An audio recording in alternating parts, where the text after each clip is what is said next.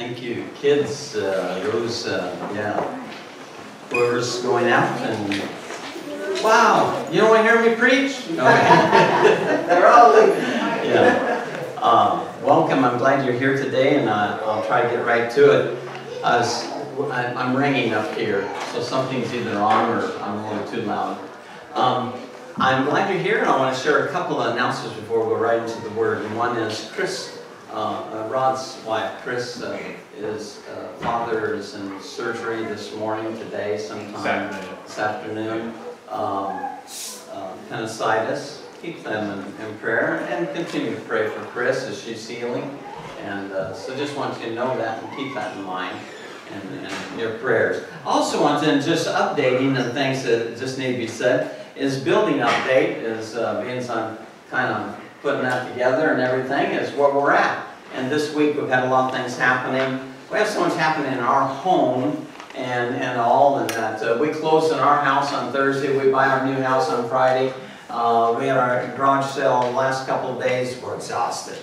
My heart's doing a couple extra beats. That's why I was sitting there. I'm trying to get it to calm down a little bit. Now I'm going to wind it up. And I do that. But at the same time, it's really awesome. I want to report, I shared last Sunday, is I've gone 3.5, almost now, 4 weeks without any pain meds at all since my stroke 3 years ago, March 3rd. And I'll never forget that day, and I still have some blindness and all, but it's really awesome. I was sharing my cardiologist this week, and I am updating things, checking things out there, and he says, man, that's awesome. He says, that doesn't always happen, but there's something that has changed in pressure on the one side of my brain. So maybe I think a little better, maybe not. I don't know, but I hope so. And I give God the glory for that. And it's nice to be off of one of those meds that kind of helps you but buzzes you at the same time. I've been so used to it all the time. The building, we got to this week, the plans back and approved from Pickaway County. And we have it stamped and we're ready with Pickaway County. We're waiting for the township to give us approval, and we won't get that until probably May 19th. We have a hearing, we have to go before them and plead to them why we would want to have an addition put onto the building. Even though we qualified everything and our easement, only thing that they really have concern for is whether we have setbacks. They have no control over the building design and everything and all that. They have just setbacks, but they like to have control. So anyway, for $500, they get to sit down and grill you. And I've been through one of those before, so be in prayer because they can irritate you. But anyway, and then outside of that, it'll be all right. And then the other thing that happened this week for sure, I got interviewed and questioned and grilled by Samaritan's Purse officially. They came and spent an hour and 10 minutes questioning me everything from doctrine to you name it. And we are going to be officially, now I can say, officially collection site for Operation Christmas Child this fall. Yay. And it'll be held here. We will be the nearest church of all Grove City, all south side of Columbus. Awesome. I need volunteers. And I told them, and they said, where are you going to put them all? I said, in that new building. And I showed them the plans there, and they're looking around and they're saying, you really believe you're going to do it? I said, yeah. And I was just holding, I just came back from Pickaway County. I was holding the plans. And see here, I've got the approval. Now, we have done really well in promissory notes. We're doing good there. We do need about $5,000 more in cash. And keep raising that part, and every bit helps. And I'm hoping that we will break ground June 1, and talking with contractors, our subcontractors that we'll be doing. We will be the general contractor, the church is, and we'll be hiring the subcontractors. So I think it's important I let you know that and what's happening there. Now turn your Bibles to Romans chapter 14. We're going to do an entire chapter. I've been going through the book of Romans for about 1.5 years. And whenever I preach, I've been continuing Romans, and we're come to 14. Now 14, 15, and 16 go kind of fast. And they are their application and personal notes and things like that Paul the Apostle has. And so what I have to, and kind of prerequisite on this, I thought, man, when I read the chapter, I thought, this is all one sermon. This is all one. I know it'll scare people to death, but I'm going to do a whole chapter in one because I can do a whole message in one verse. But there's 23 verses. And we'll go through most of the verses, but we might skip a few verses here and there. But you'll get the idea of it as it goes along. There's only 2 points to it, though. Isn't that good? I've come up to sometimes to say that I've got 7 points today. I only have 2 points. But here's the message. Trying to change others doesn't work. Amen. Okay? If you got that now, you get them to leave. All right? But if you really get that down, you understand. Trying to change others doesn't really work. Have you tried? Yes. You tried to change somebody?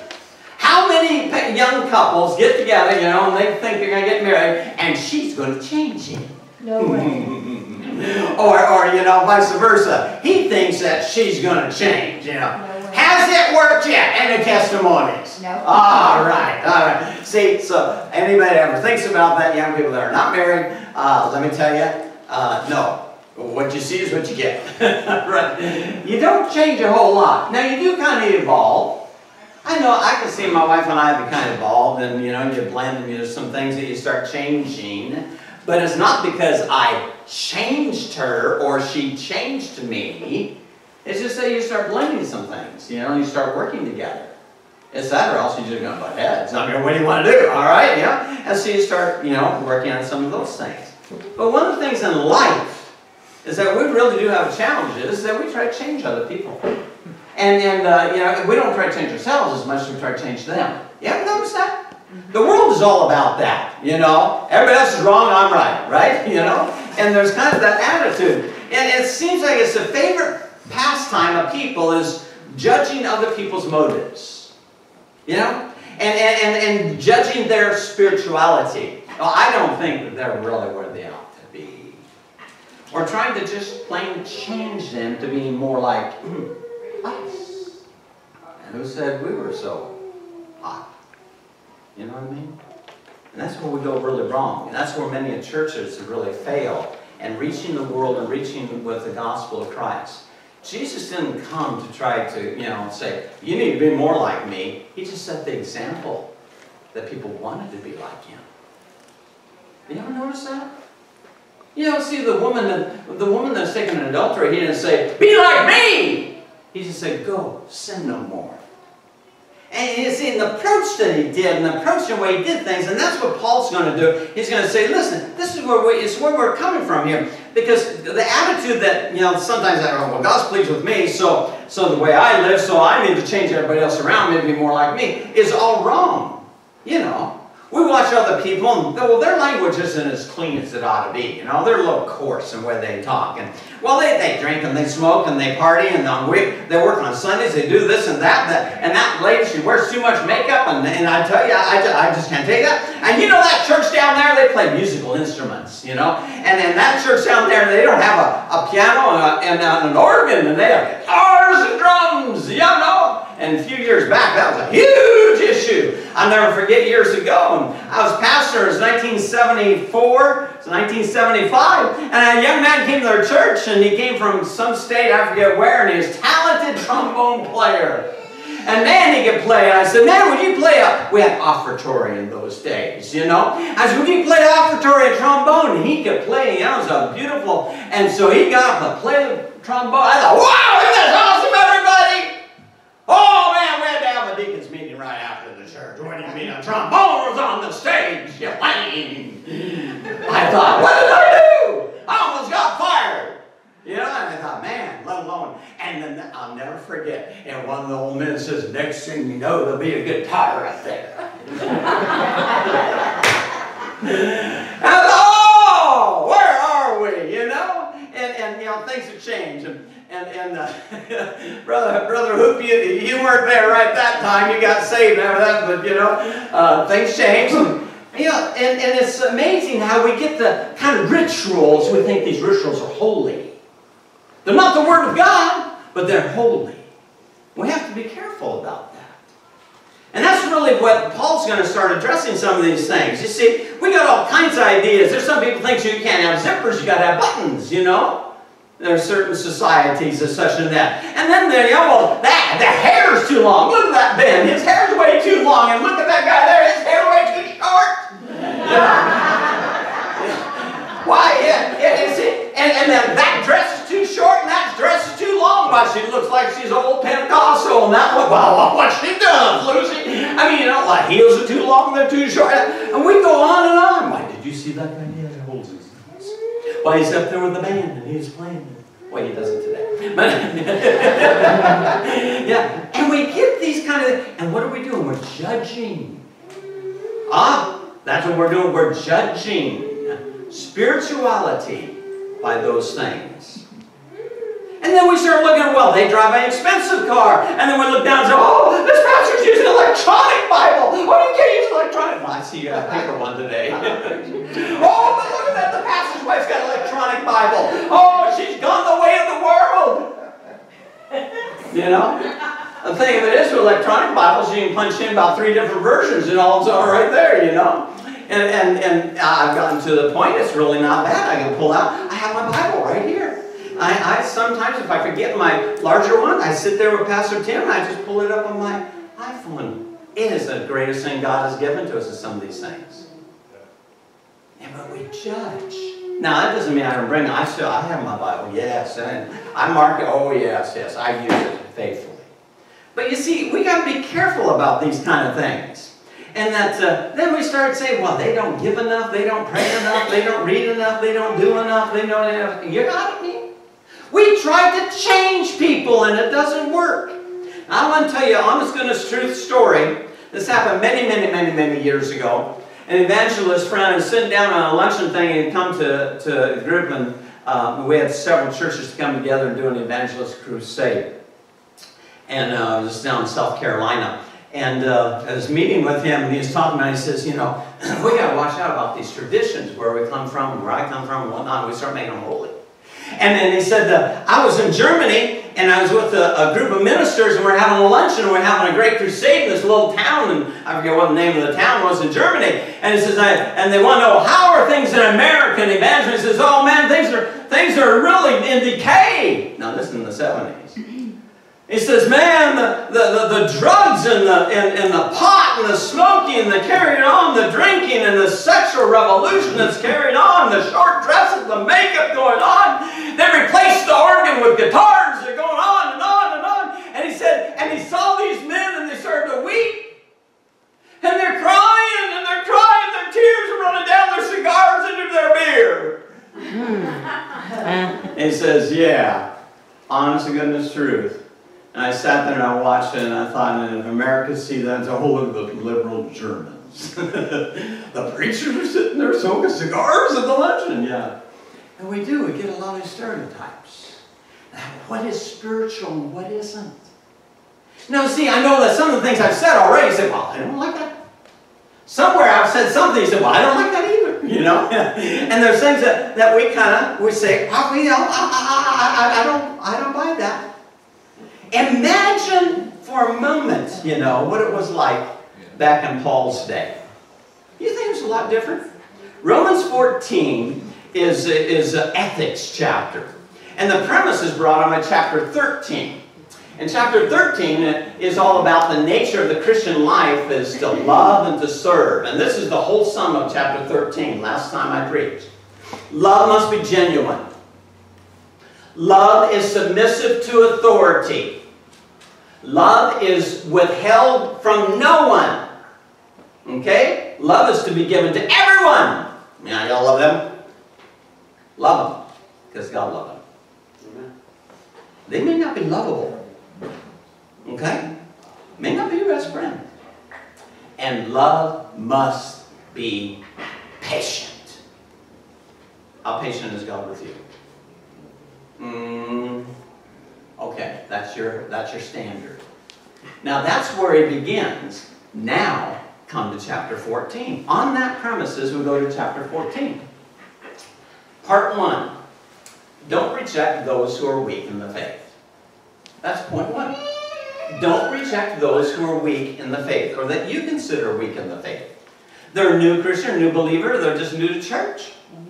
And suddenly, you know, they don't behave, they don't act the way you think they should, and you're like, oh, they just, you know, I don't know, yeah. And we get these opinions, and we start, and they get that vibe. They will get it from you, whether it's a neighbor. Oh, well, I just don't approve the way they... And you know, one of the things is we got to accept and embrace people. Did Jesus embrace people? He went out where they were and embraced them where they were. He loved them into the kingdom. Folks, that's an example of the church where it'd be the same way. Welcome them. Whoever, whatever they've done, it doesn't matter. Welcome them. Now that's the premises. Now look at this in verse 1. As for the one who is weak in faith, welcome him, but not to quarrel over opinions. There's your statement. You don't welcome him in so we're gonna sit him down, we're gonna correct him and make him just like us. You really want everybody like you? I don't know if that's so good. Do you think you're that holy? Do you think you're that right? Be careful. Be careful. You see, it's really easy to reject those who disagree with us and to ignore them. You see, but he says accept them without correcting them. Just accept them where they are. Allow the Holy Spirit, allow God to be God and you to be a friend. Allow God the Holy Spirit to correct them. You're not the corrector. Show me a verse. Show me a verse. Be careful. Holy Spirit's the corrector. Holy Spirit's the teacher. We're to be ones that share the gospel and set example of the gospel as we have been convicted to live our Christian life. Now there's principles for that, and we'll get to that in a minute. You see, it's really easy for us to say, well, I don't believe in it. Well, I don't believe it, you know. Yeah, and we go on and on. So he uses two illustrations. And the one is, in verse 2, one person believes that he can eat anything, while the weak person eats only vegetables. Okay, we got a vegan in the group here. Oh, I tell you, they're crazy people. I tell you what, they won't eat any kind of meat at all, you know, those vegans, you know. I got the next person, they say this, well, I believe the inside. Well, see, that's when they have the problem with there's kosher and there's non-kosher, and they can have pork and they couldn't have pork.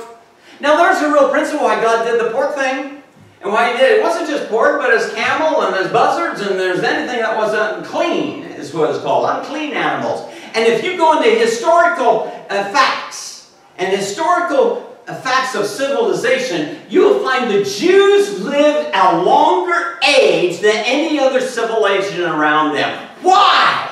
Because God gave them a food dietary law. He knew. They didn't have refrigerators. And they didn't know how to preserve. And they didn't know how to clean and take care of things. So he says, all right, guys, you don't eat this, this, this, and this. And then when Peter came along in the book of Acts, and he says, now, Peter, you can eat anything. Anything's clean because I created it. You got to understand. I have reasons why I did that for the people of Israel. They would have gone extinct, would have died, and there would have been no Jews left. And the gospel would never ever come. So he had a purpose. He knew what he was doing. And you see, when I think about this, I think it's amazing in this whole illustration is that, you know, that it's not a matter of kosher at all. And Jews really get hung up on that. And I like to laugh about that. I'm a free Jew, you know, because I can eat pork and sausage and, you know. And can you imagine when Paul was saved? He was a Pharisee. And can you imagine when he was saved and he was trying to come to the freedom of Jesus? And then the first time he's out on a trip in missions, and he's gone out to a foreign city, and he's sitting down with them, and they say, hey, you hungry? Yeah! And they hand him a ham sandwich. And what do I do now? You know, if I do, you know, I'm going to get condemned. They're going to condemn me to sound just like the heathen. If I don't, I'm going to offend them. You know, I would love to see the look on his face the first time he had to eat a ham sandwich, you know. Yeah, but see, that was kind of the thing. And Paul, he came to the point saying, I can do it. I can do it. Because I realized what God has taught. He said, no, he told Peter, everything's clean. You're allowed to. You see, it had been really awkward there. But you see, if God accepts us just as I am, why don't we accept others? Now he goes on, he says in verse 3, let no one who eats despise the one who abstains. Let no one who abstains pass a judgment on one who eats, for God has welcomed him. You see, that's where he's got. You got a vegan in the group? Don't raise your hand. You got a vegan in the group? You won't touch meat. Don't condemn the rest of us meat eaters. You meat eaters, don't condemn the vegan. Okay? They may have their reasons. They may feel it's the right thing for them. Don't worry about it. That's not your concern, is it? Okay? You see, I'm going to go home. I'm going to have some meat. Yeah? I mean, it's okay. It's okay. You go home and have your salad. Okay, you're going to be hungry later. But anyway, that's the way it goes now. And then he goes on and he says, illustration number 2, verse 5. No person esteems one day as better than the other, while another esteems all days alike. Each one should be fully convinced in his own mind. The one who observes a day, observes it in honor to the Lord. The one who eats, eats in honor to the Lord, since he gives thanks to God. While the one who abstains, abstains in honor to the Lord and gives thanks to God. Let none of us live to himself, and none of us dies to himself. Illustration 2 is days.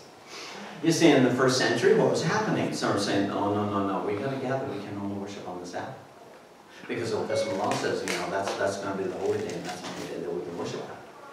And somebody says, no. Jesus set an example when he rose from the dead. And said they gathered everybody on the Lord's day, the first day of the week. And everybody, all the disciples started gathering on the first day of the week, on Sunday. Well, Sunday's the only day now. We don't worship on the Sabbath day. We're not under the law. We're on the New Testament. We're free to do whatever. And the next day comes along, oh, come on, I'm going to worship every single day of the week. Oh, man, yeah, you think you're spiritual. Well, something don't tell you. You're just going to do that, And he's making the point there, making a really real point. You want to worship on Sabbath? Go on Saturday? Go ahead and worship on Saturday. You want to worship on Sunday? Go ahead and worship on Sunday. You want to worship on Monday and Tuesday and Wednesday? You want a Saturday night service? Go ahead! Just do it in honor to the Lord. Not to try to outdo everybody else and say, well, I'm right and you're wrong. There are groups that are literally out there, they're denominational groups that say the rest are going to hell and the mark of the beast is on them because they're in church on Sunday. Did you know that? Yes. I won't name the group. Isn't that amazing? That you can judge others? God's the judge, you're not. Is there any day that we cannot worship God? Is there any day that's withheld?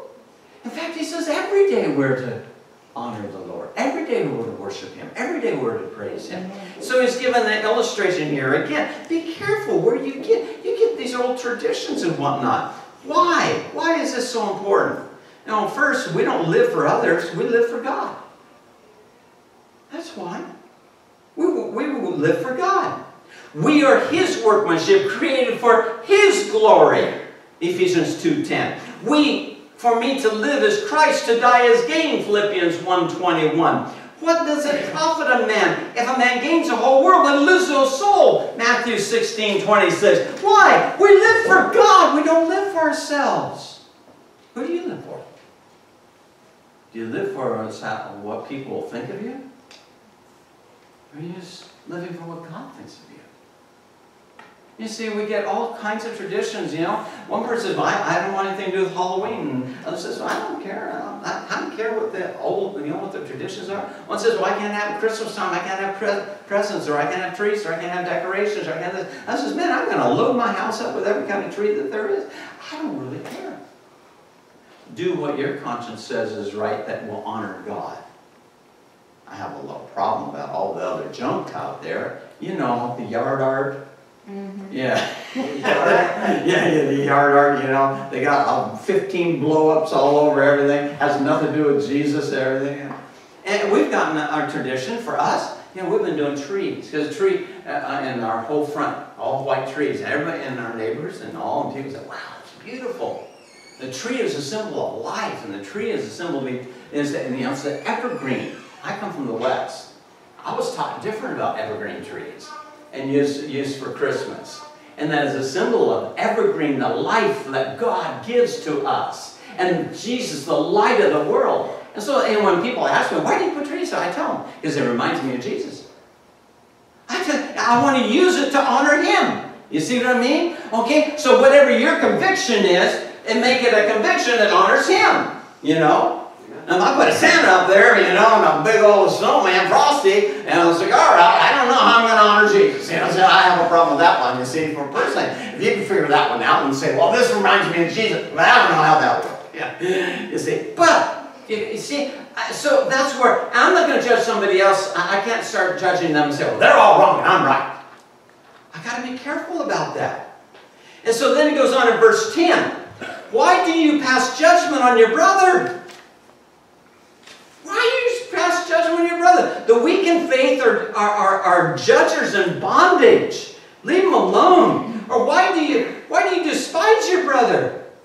For we all stand before the judgment seat of God, for it's written, as I live, says the Lord, every knee shall bow to me, and every tongue shall confess to me. Who do you answer to ultimately? Yeah. Got it. You got the whole point here. You answer to God. Then your values and your whole value system must be one that answers to God. Every knee bows to Him, answers to Him. That's what he's trying to teach you there. You see, a legalist is defined as this, as someone who lives in fear that someone somewhere is enjoying himself. And he wants to stop that. You know, that's what a legalist is. You know, and he's sour. He wants everybody else just as sour as he is and be just as rigid as he is. And you know, legalism is not a whole lot of fun. Have you been in a legalist church? You know, I have years ago as a kid, you know, and it was really kind of being pretty sour pussy. You know, in the back rows, and you watch them and go, did you see that one come in? Why, the preacher didn't have a coat on. How can he do that? He didn't have a tie on. Whoops. Didn't have a mic on. Yeah, he didn't have a mic on. You know, and I lost my little thingy. Can you do that? Can I be up there? Yeah. I hope so. Yeah, I kind of hope so, right? Yeah. And see, we get traditions that, well, that's the only proper way is that you got to be that way. You got to be the way I was dressed a minute ago. That's the only way you can be. You know. Well, where do we get that from? Well, Paul the Apostle. What? Oh, he had a robe on and a turban on. You know. Well, I'm gonna look like an Arab then. You know. You really want that? You know. You see. We get these ideas, and that's thing says, no. We answer to God, we give an account to God, and God alone. He's the one. The Christian life is not a bunch of don'ts. And the world has an idea that that's the way the Christian life is. It's don'ts. When the Christian life is do. It's all about doing. Doing for God and doing for others. That's what the Christian life is all about. That which we're going to give an account to Him for what we have done, not for what we don't, but what we do. You understand that? Isn't that a fundamental, important fact?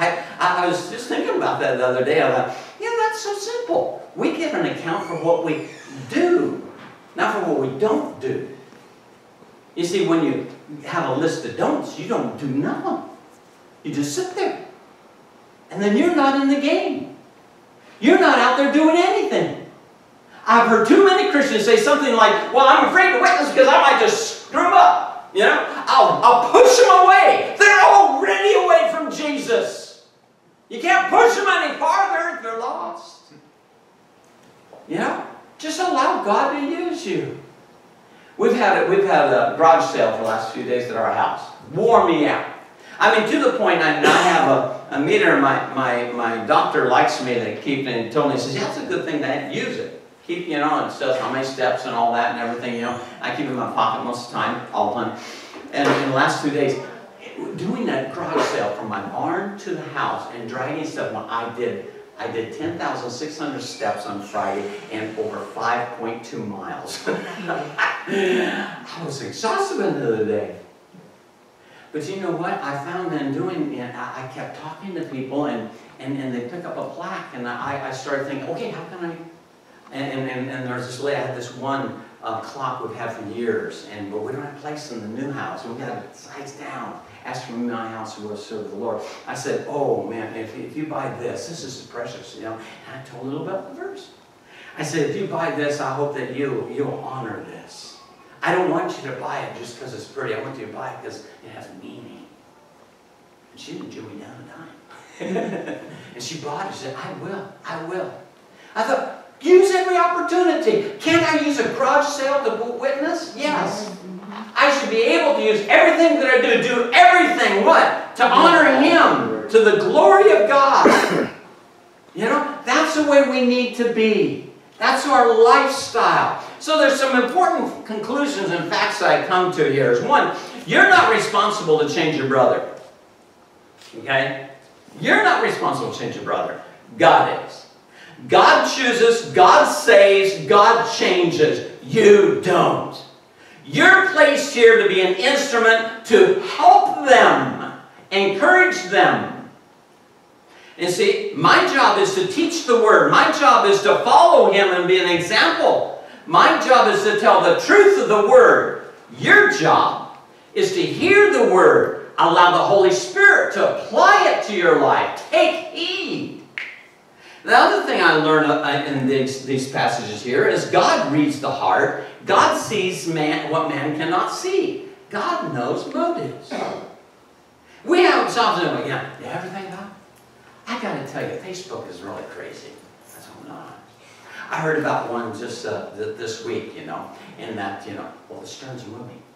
I mean, more people know about our move than we know.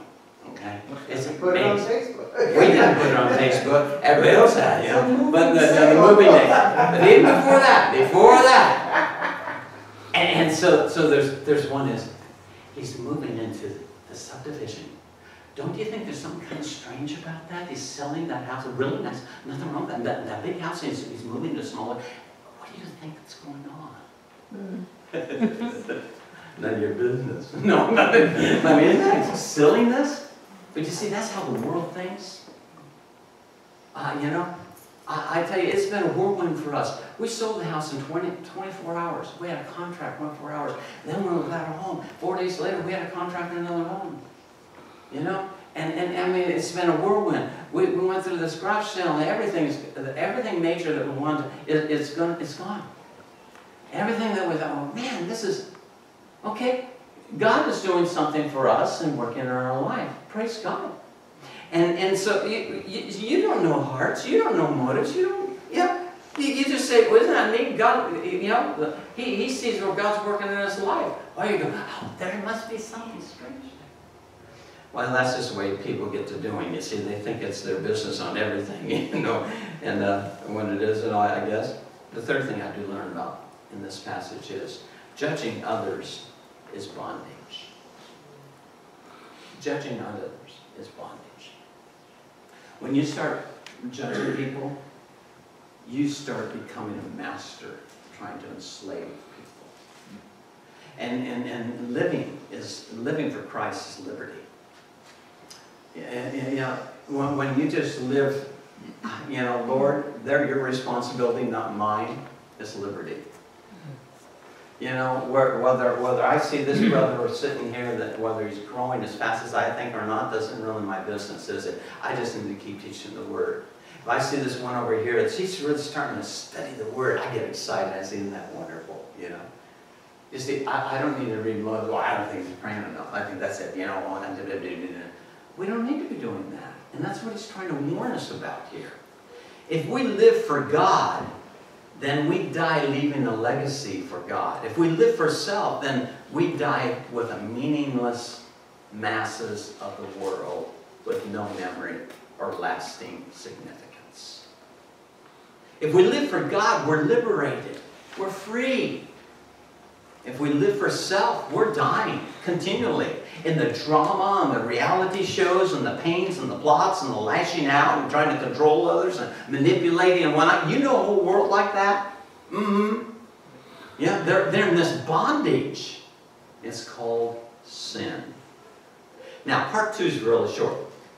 And that is in verse 13. He says, therefore, let us not pass judgment on one another any longer, but rather decide never to put a stumbling block or a hindrance in the way of a brother.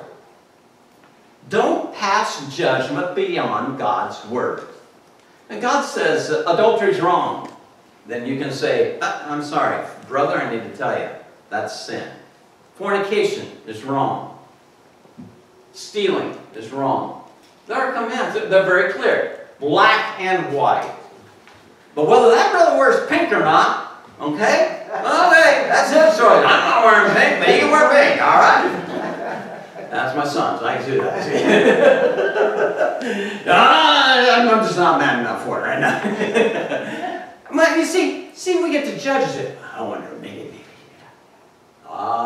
careful. Be careful about judging other people's intents, thoughts, because you don't know what God knows. If you have a real concern, pray for the brother in pink.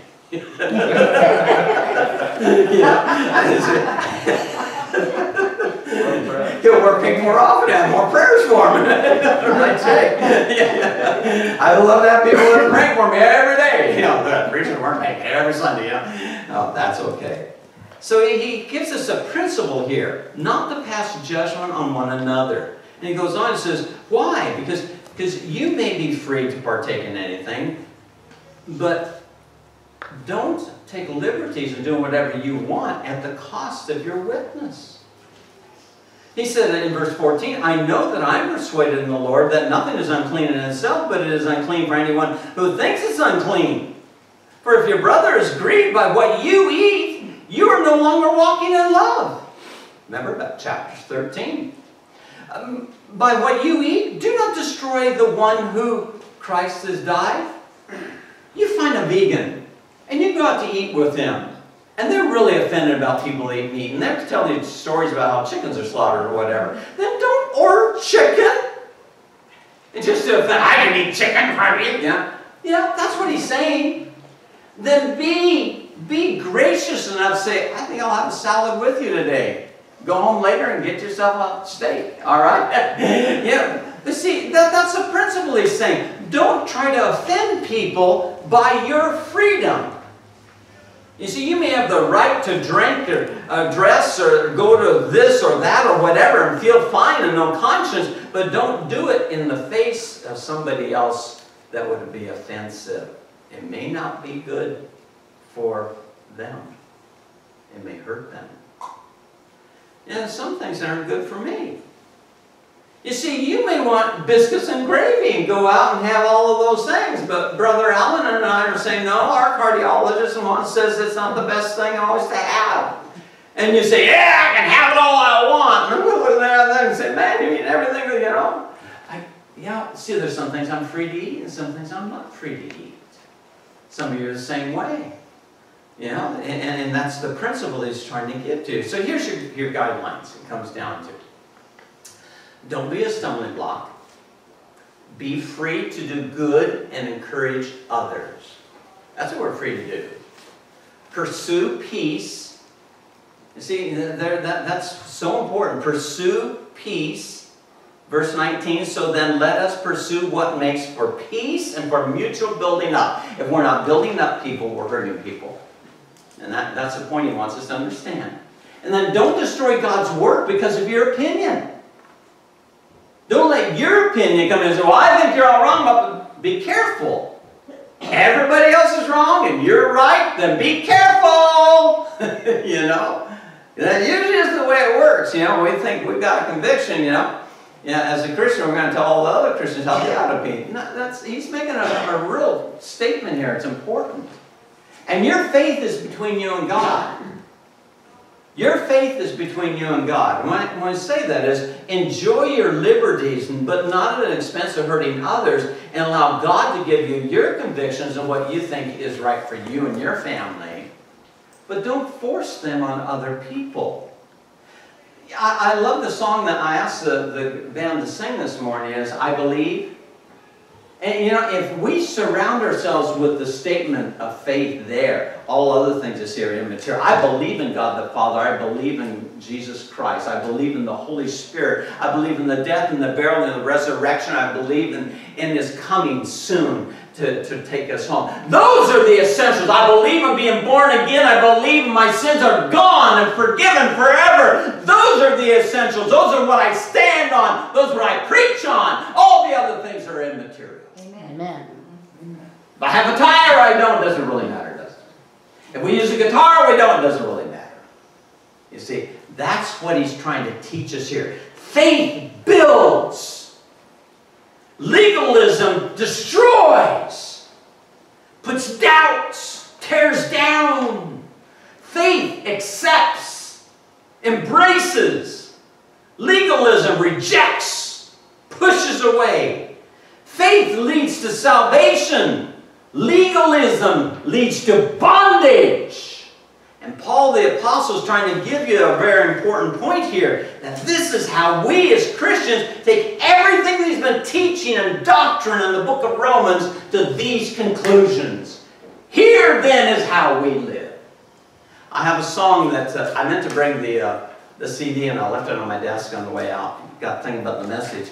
And it's a song, it's one of my favorite songs. I told Brenda, when I die, this is what I want at my funeral.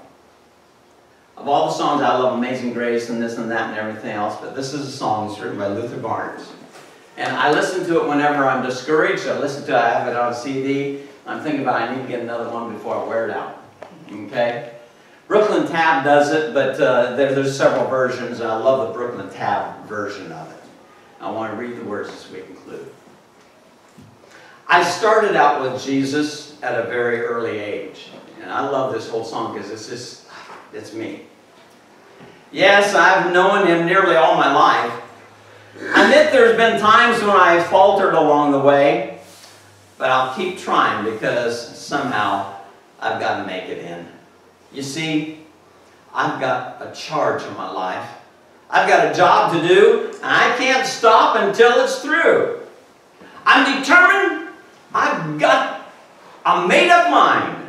I can't stand around wasting my time. I'm going to keep on working for Jesus every day of my life because I've got heaven on my mind. I don't have time to waste criticizing someone else. There are some things that I'd rather leave behind, and I don't have time to be bothered by what he said and she said and they said, because all I can do is keep my own self in line. I must work while it's day, for night surely is coming, and I'm going all the way. I can't understand how some people can move so slow. Maybe they just don't know what time it is.